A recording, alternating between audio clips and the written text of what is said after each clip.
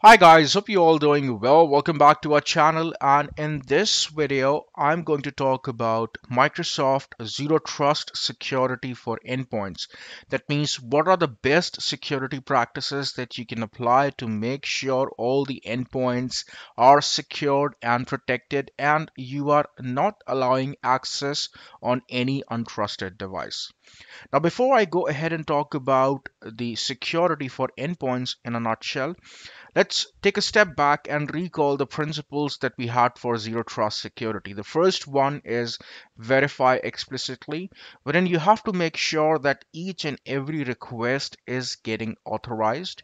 Then the concept of least privilege and assume breach strategies. Now, once you add these three principles with the guidelines and the policies for your enterprise and use the right technology, you can actually achieve a state which is called zero trust security. Now let's begin with understanding the zero trust security for endpoints. The very first thing that you have to keep in mind is scope. That means you are making sure that you are catering all the devices irrespective of their type. That means whether it's a tablet or a PC or a laptop, Mac or a mobile device. The next thing is you have to make sure that you are taking care of both the categories, whether a device is a corporate owned device or it is a personal device.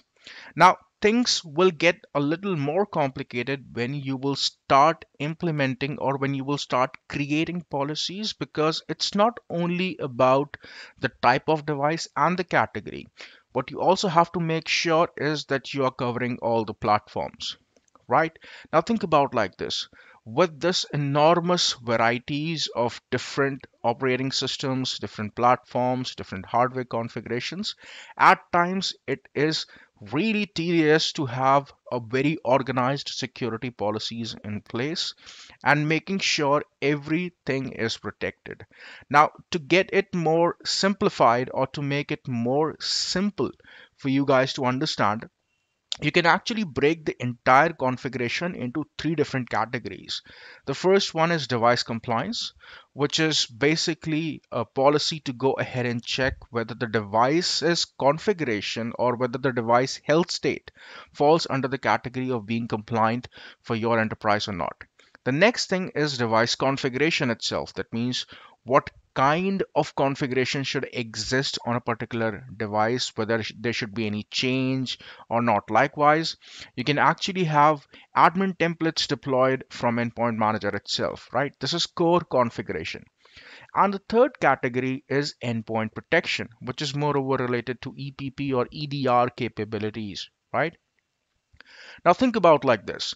Before you go ahead and manage any device, right? The first thing that you need is device object. That means the device identity itself.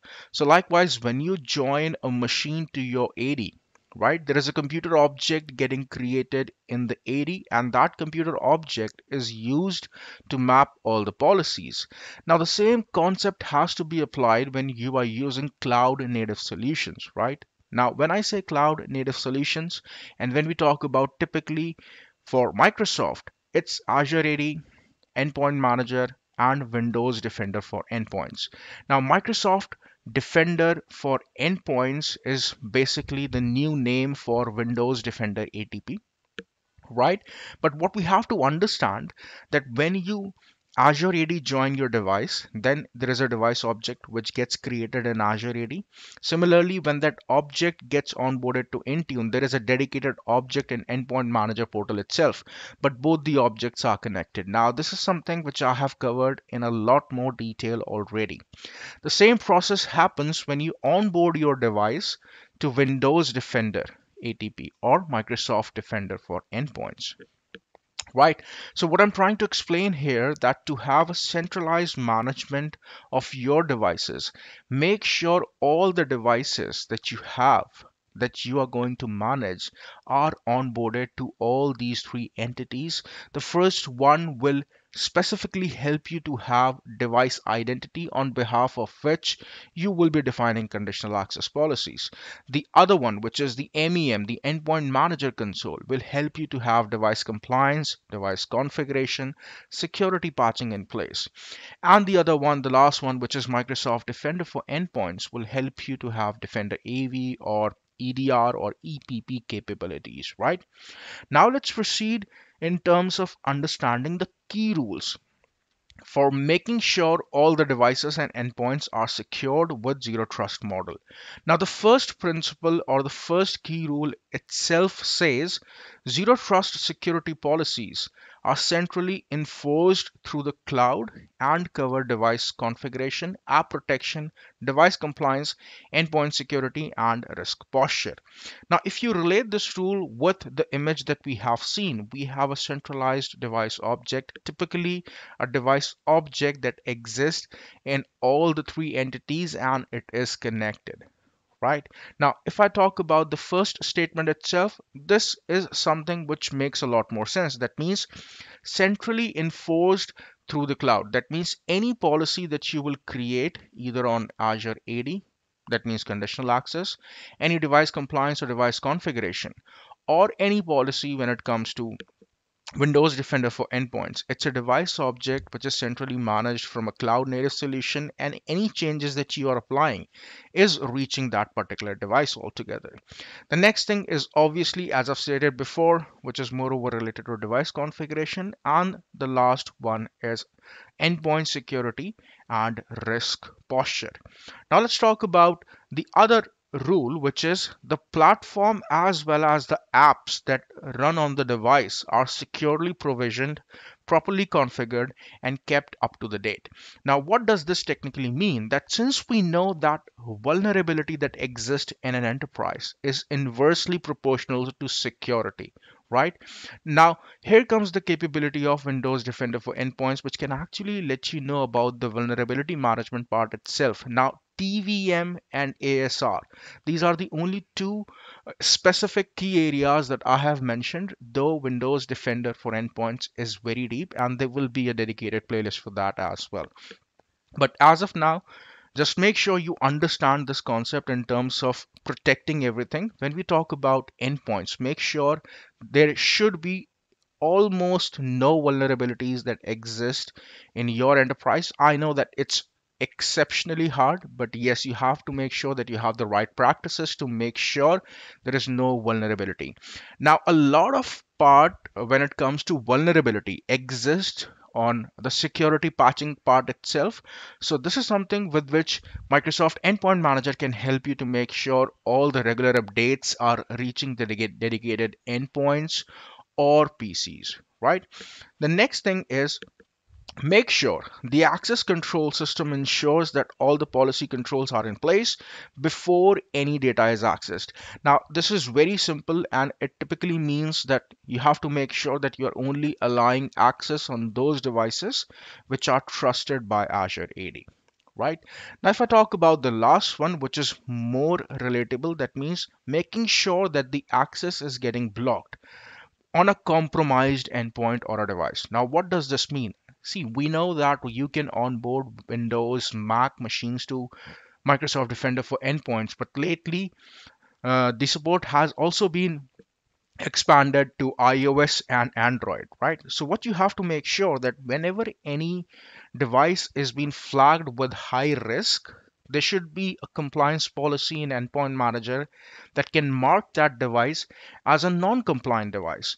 And the moment the device is marked as a non-compliant device, the access should be blocked. Now, this is something which should be in place to make sure whenever a compromised device is detected, any user who is trying to access any application on that particular device or any resource on that particular device, that should be blocked.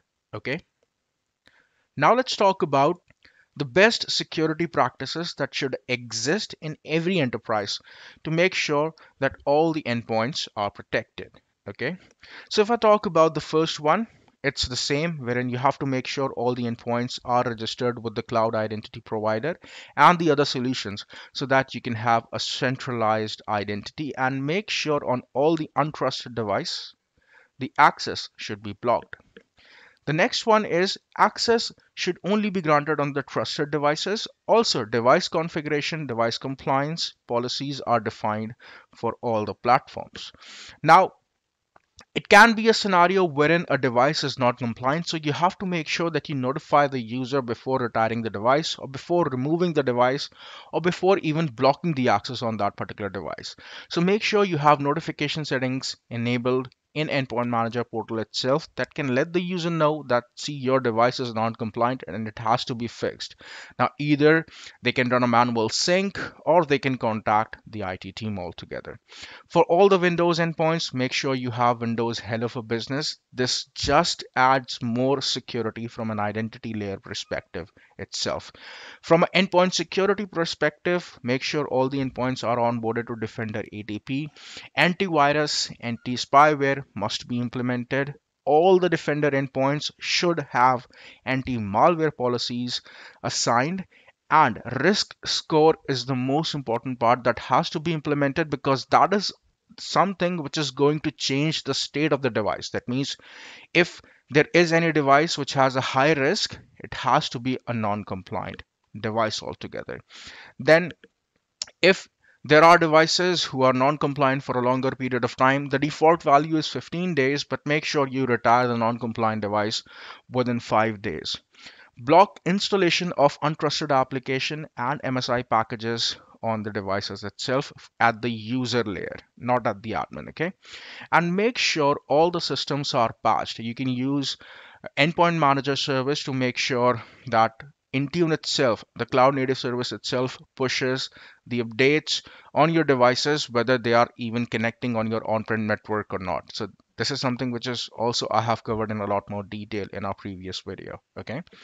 The last thing that you have to make sure that typical DLP policies should exist. Now, from a Windows perspective, endpoint DLP already exists that makes sure that any malicious content should not be either uploaded or downloaded on a device altogether, or any confidential information should not be shared. But from an untrusted device perspective, what you can have is MCAS session control policies to make sure that on an untrusted device, no information is getting leaked. Okay, now this is typically more driven towards data, but this is something which also falls under the scope of endpoint itself, wherein you are making sure that you are checking the device identity of a device or an endpoint and not allowing the access. Last but not the least important is route all the traffic to your SIM. Now, in case of Microsoft, when we talk about cloud native SIM and source solution, it can be Azure Sentinel, but you have your own SIM solution which can make intelligent correlation and let you know about the anomalies. Okay. Now let's talk about the last part, which is sort of summary from challenges to solutions, right? So we have both the kind of devices, which is BYOD devices or mobile devices, and managed domain joint PCs. And what we have to make sure that we are managing the risk, health, and compliance on all these kind of devices and provide a secured PC that can make sure that the identity is protected, the data is protected, and at the end, the endpoint is protected itself. And if there is something going wrong, you can actually recover from that particular threat or that particular malicious content which exists on a device. Okay. So the first aspect is to make sure that you have cross-platform management in place, which for sure Endpoint Manager offers, making sure that you have right set of device compliance and configuration policies. And then the most important one, which is moreover related to the EDR capabilities or endpoint protection capabilities itself, wherein you're making sure that if there is any threat or any new malicious content which is getting downloaded on a specific device, or if any specific device is compromised, the same intelligence can be used across the enterprise to check that if there is any other device which is matching with the same threat that exists on my current device or not. Now, this is a very slow transition from challenges to solutions, but it can be achieved provided you have the right set of security practices in place. And the three solutions from Microsoft which work in conjunction, the first one is Azure AD, which can have a decision making process in place. Then you have Endpoint Manager Portal, which can help you with the device compliance or device configuration. And the last, the most important one, which is Windows Defender for endpoints. So let's talk about a quick summary of what all we have discussed in this video. We have discussed about Microsoft Zero Trust security for endpoints, top security practices that you have to follow without fail. And in the next video, I'm going to talk about Microsoft Zero Trust for applications.